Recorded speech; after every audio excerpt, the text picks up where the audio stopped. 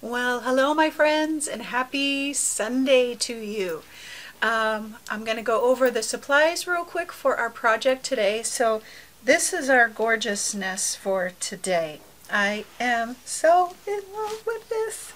So great. So this is what we'll be creating today. So let's just quickly go over the supplies. So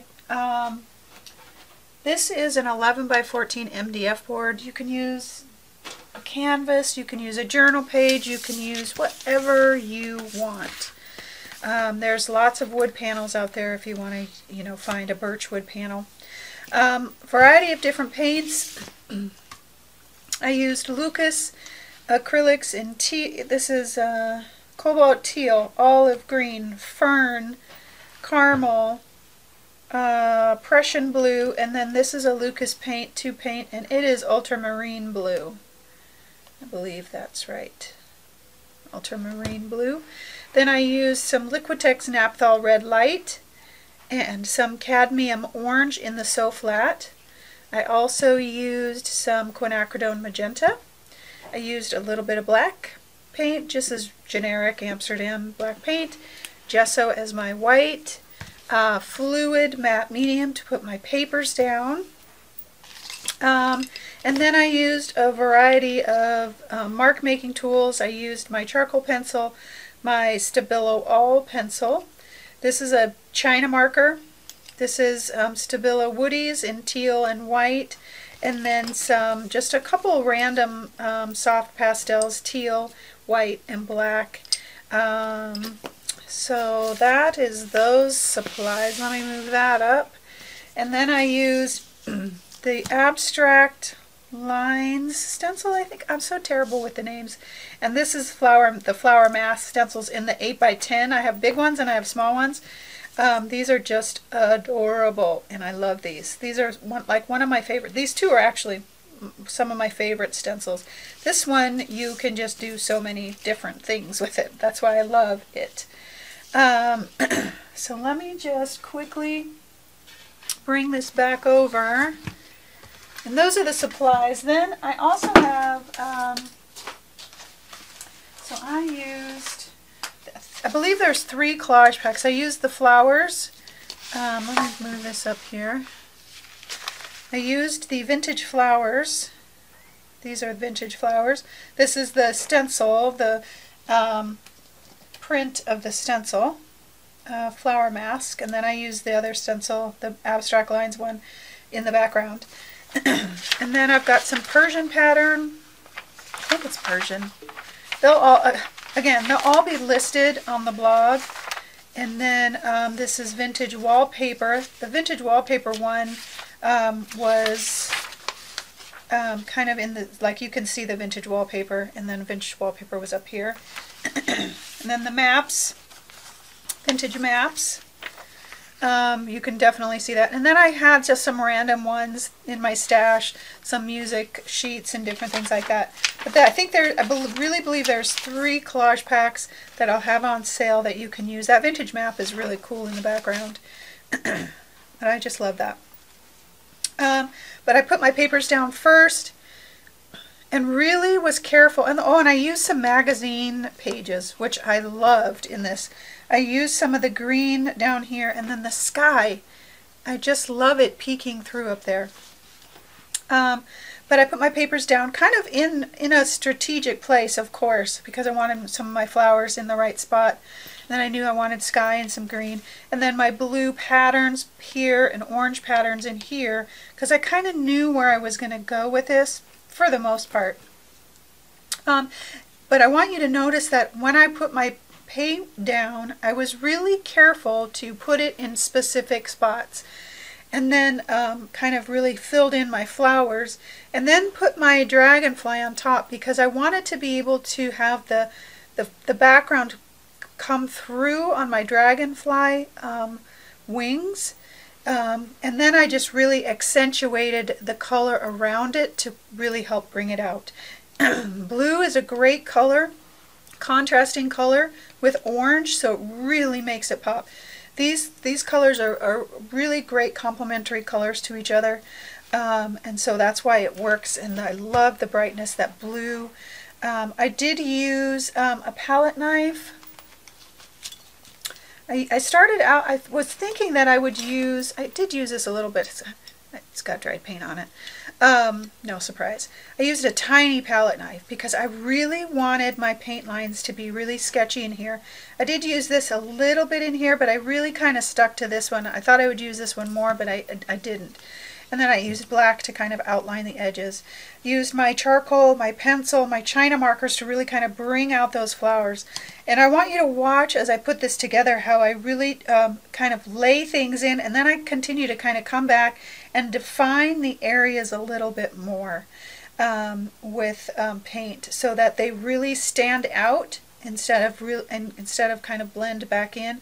Because if you don't have some contrasting colors or lights or darks next to what you're doing, then they just kind of fade away.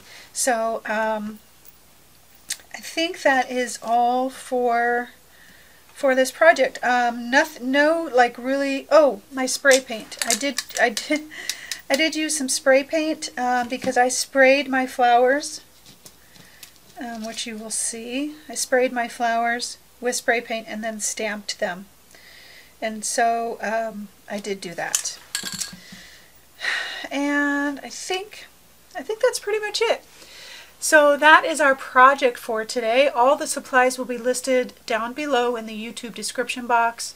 And the supplies will be on the blog, but the link in the description box is to the blog. So you can go there to get all of the information, additional photos, links, all that kind of stuff.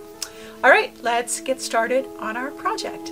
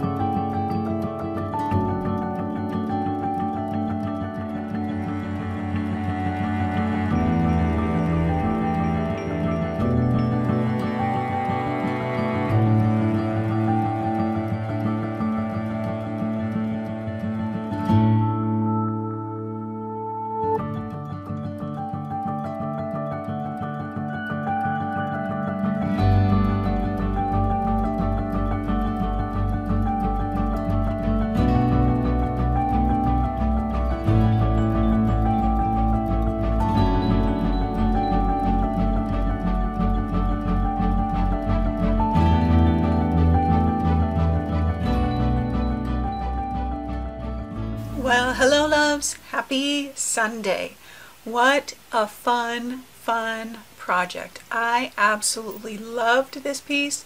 It was something I'd kind of thought about and wanted to kind of take some risks on and do something a little bit different, and I loved it.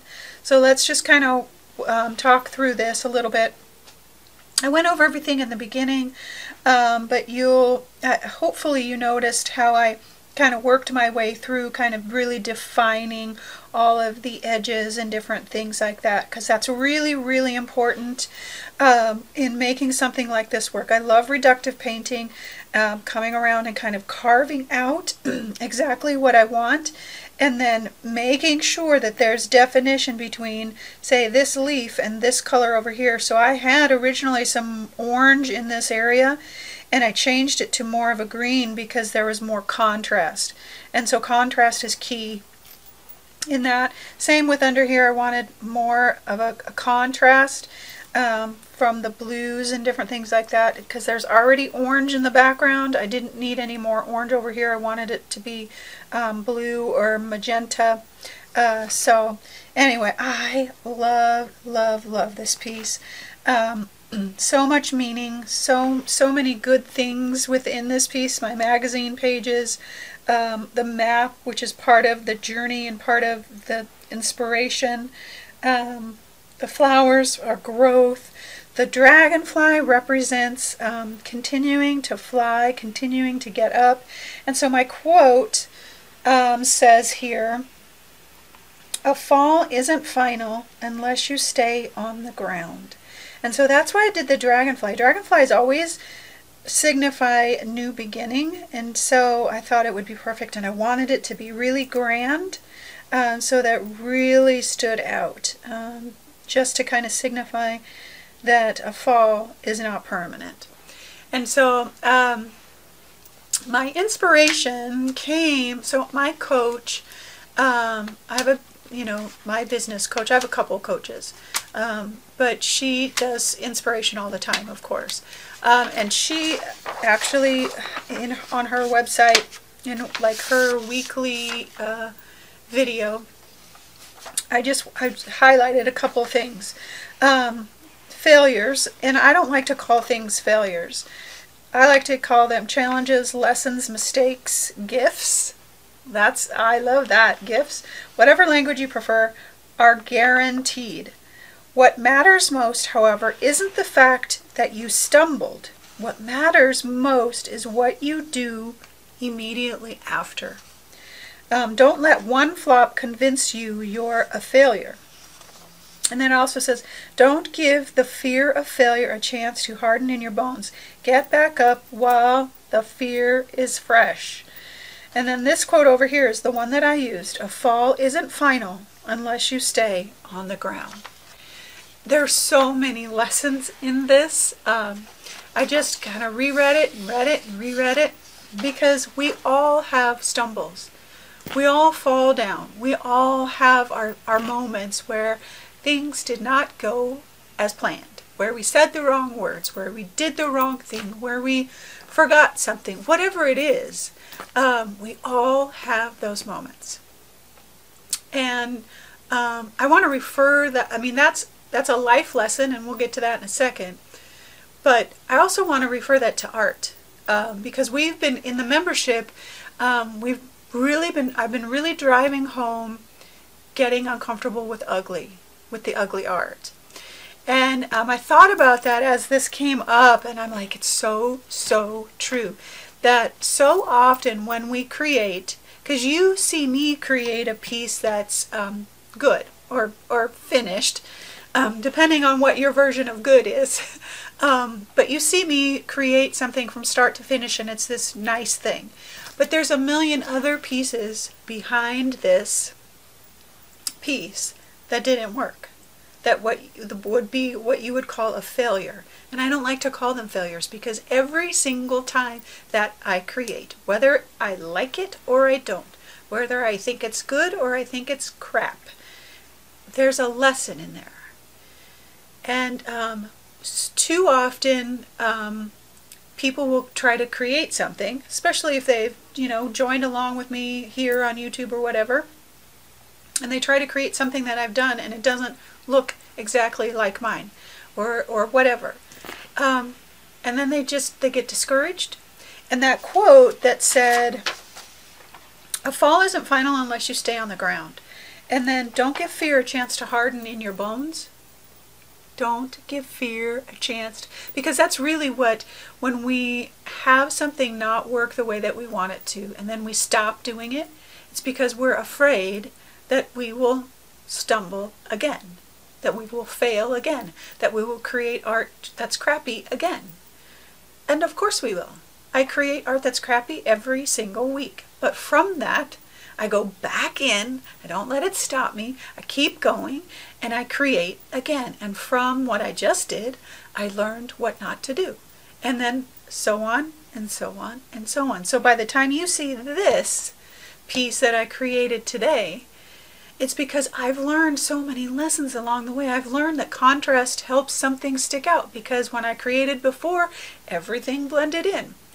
And so get back up while the fear is fresh. And that is so, so key in anything that we're trying to do, whether it be creative or relational or in our jobs or physical. Because let's talk physical. So when you start to work out, you start to do something new, it hurts. You're awkward. You don't know, like if I go to yoga and I haven't been to yoga for a while, I don't know what the instructor's saying, and I'm doing things that aren't matching everybody else. That's only because I'm out of practice. And every time I go, I continue to go back, and I still am awkward, and I get better, and I get better, and I know the moves, and I do the things. Same thing with art. Same thing with every single thing that we are trying to do that is new. Whatever that is. So, my message to you today is, don't give fear a chance to harden in your bones. The fall isn't final unless we stay down, unless we walk away from whatever we're trying to do, unless we walk away. Go back in when the fear is fresh and try it again.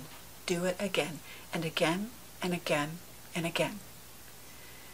Don't give fear a chance to steal that opportunity of joy that I know that you will have at some point if you continue to keep going. Because that's the only time that we learn, is in that challenging time. I hate calling it a failure, because it's not a failure. It's a lesson. Like she said, it's a gift. It's a gift. Because we learn so much. So don't let fear steal that joy. Go back in and try it again. It was a hard lesson for me to learn, because it's humbling. It's scary. It makes you doubt your ability. But here's the thing. No one has ability when they start something new. Very few. Some people are naturally born gifted in, I don't know. But very few people. Most people that have accomplished something of greatness is because they've practiced and practiced, and they haven't given up. Even when somebody said that that's total crap, they said, all right, I'm going to make it better.